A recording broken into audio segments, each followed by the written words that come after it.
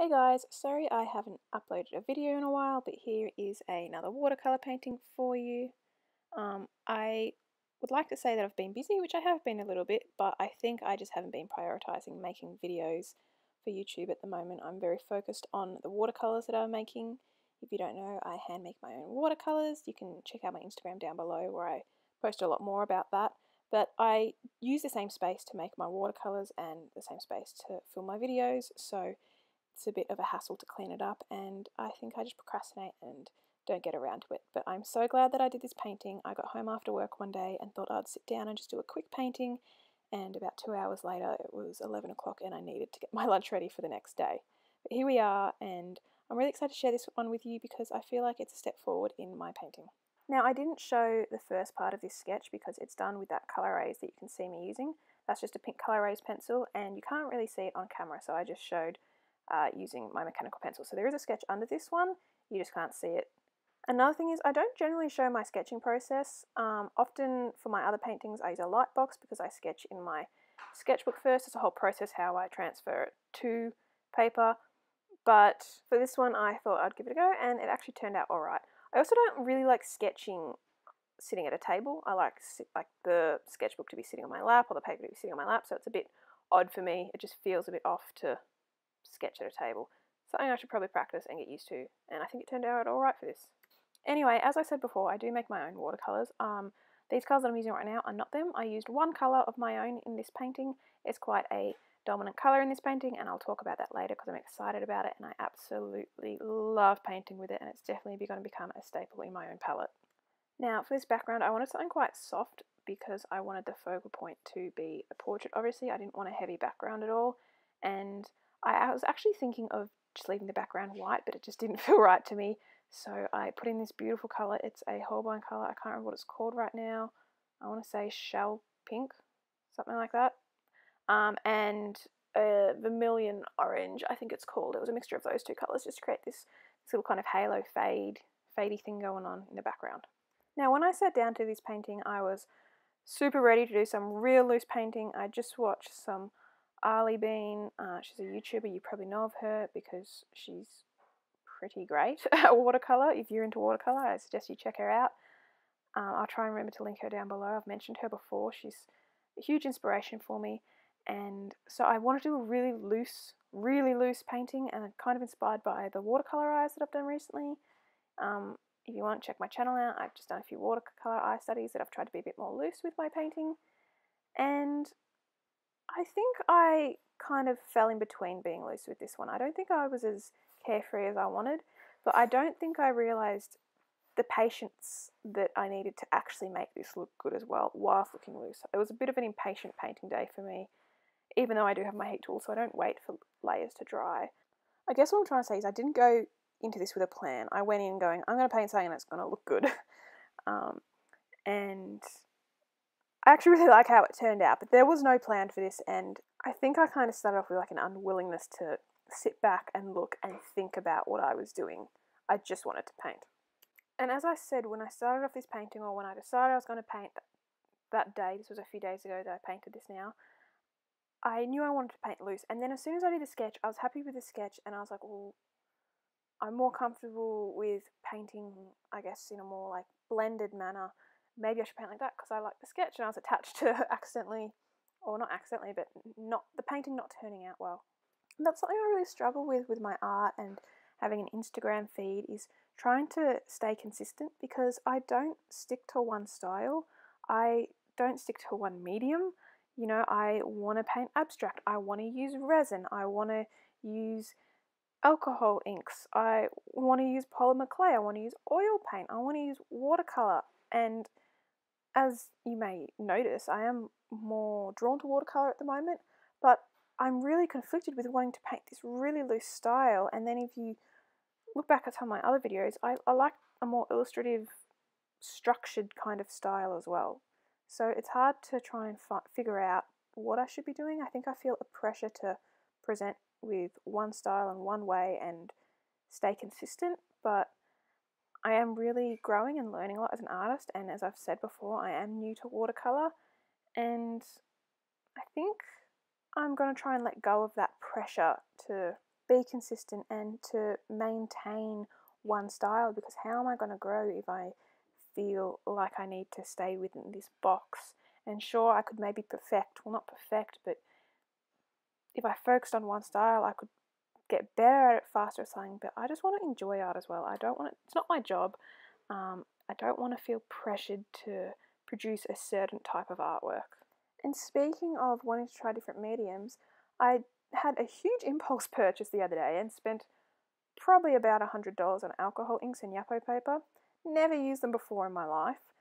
My local art store is having 50% off. My art and craft store, they're not really like a art store.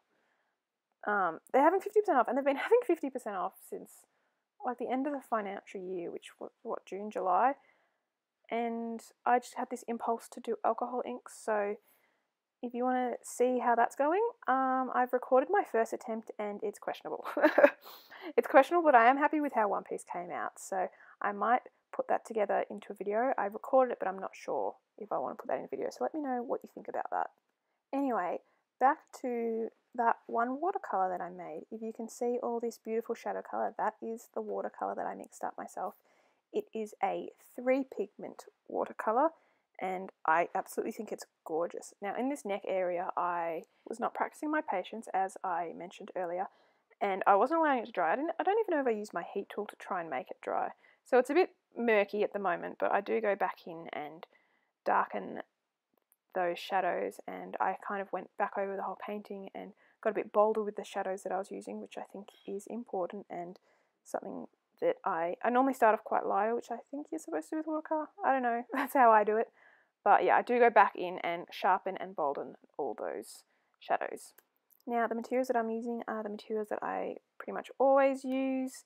I have 300 GSM cold press watercolour paper. I can't remember the brand at the moment. I'll try and list it down below. This watercolour paper has changed my painting. I have tried a few brands, and this is by far the most mind-blowing change I've seen in my artwork is the watercolour paper. It just allows me to paint in such a different way. Everything just looks better and feels better, and I am converted to spending a lot more money on watercolour paper than I used to. Now, the paints that I use besides that one that I've made myself, which I have made other watercolour paints, but I only included this one in this painting, Holbein and Daniel Smith. They're the two brands that I use. And this brush that I basically did this whole painting with, I think I might have added some details later with a smaller brush. Just some very fine things. And I used a bit of gouache at the end, which I don't use this brush for, is a Polina Bright brush. This is the only brush of hers that I have. It is a size 1, I believe. She has 4 sizes, and I want to get them all. This brush is amazing. To be honest though, I don't think I need the larger sizes because, so what, that's size 1, so there's a 2 and a 3. Yeah, there's a 2 and a 3 above it. I don't think I need them. I don't plan on painting bigger than this in the near future. This is an A4 piece of paper, and this brush does everything I need for it. I don't need more water retention. If anything, that's the thing I struggle with a bit with this brush, is sometimes I pick up too much water with it and need to use some tissue or paper to dry it out a bit to pick up some of the water back off the paper. But if you are looking for any brush recommendations, I couldn't recommend this brush more. It has not shed a single hair. I've used it on multiple paintings. It's reasonably priced. It's vegan. It's cruelty free, so it's got no animal hair in it, but it retains water like a animal hair brush does. It's awesome, and I absolutely love her brushes, so I absolutely recommend them. They're amazing. Now, if we look at the painting now, I am really happy with how it's turned out. I really like that eye. I like the depth that I got around it. And the things that I'm not happy about with this painting would be the nose. I feel like I just went too sharp with one of the shadows and I didn't pull it back a bit. And then, like, I don't know, I just don't think I blended it up into the brow bone area well enough. The other part that I'm not 100% on is that shadow under the chin. In some way I do like it, but at the same time I feel like, again, it's too harsh and I could have blended it out. I don't know if that's me battling with my inner wanting to blend everything out and have everything look smooth versus, you know, using a more loose style. And I think that's the hardest part, is finding that balance, because I don't want to combine those styles. I enjoy painting in both of them, so being able to let go of one style whilst enjoying and immersing myself in the other is something that I need to practice. Another thing that I noticed whilst doing this painting is If you have watched any of my previous videos, I have 2 limited colour watercolour eye studies that I did, and doing this painting, I've got my whole palette there in front of me, and 20 or 30 other tubes of Holbein watercolours that I pretty much haven't touched. And it's not that I wasn't willing to use the other colours, I just didn't feel the need to. So it was really nice just to fall back into this limited palette. And I did bring in other colours, like don't get me wrong, I used some other colours from my watercolour palette, but I don't feel like I was leaning too heavily on convenience colours. And yeah, it was really nice to just be able to work with a limited palette comfortably. Now again, if you have watched any of my other videos, you might notice that there are times where watercolour paper doesn't agree with me and I blame myself. I think I'm doing something wrong, whether I'm exposing it to something or I'm touching it too much. I don't know, because I feel like I'm pretty protective of my paper and it stays put away. But sometimes the paint stains the paper, and I have used other brands and it's happened as well. So I think it's me. But I was doing so well up until this painting until now. If you can see it, at the left of the forehead there's just a slight dot there. And I tried to lift it, I tried to rub it off, and it was committed to staying on my paper. So I didn't film this part, but I decided to roll with it and give this person some freckles. And I actually really like how it turned out, so I guess that was definitely a happy accident. One other thing about this painting that I guess was a learning curve for me was blonde hair. I don't know, it's just not, maybe it's because I'm a brunette myself, I just do not gravitate towards painting blonde hair. I'll paint white hair, I'll paint red hair, I don't know, it's just blonde hair, and I'm worried about getting it too yellow, getting it too orange, getting that like realistic blonde colour. So I hope I did alright here. I think I did, and it doesn't look too much like a wig. But that's, yeah, just something to practice and to get better at. Anyway, I have now talked for 12 minutes and I surprise myself every video that I actually can get through a video and talk so much about my own artwork. I guess I have more to say than I think I do. If you like this video, please give it a thumbs up, and if you'd like to see more, feel free to subscribe to my channel. I do try and get videos out every Wednesday, but as you might tell, it's probably been about a month since my last video, so I'm getting them out when I can. My Instagram is linked down below if you'd like to follow me over there and check out those paints that I make, and also any other artwork or sketches that I'm working on. Thank you guys so much for watching, and I hope you have a great day.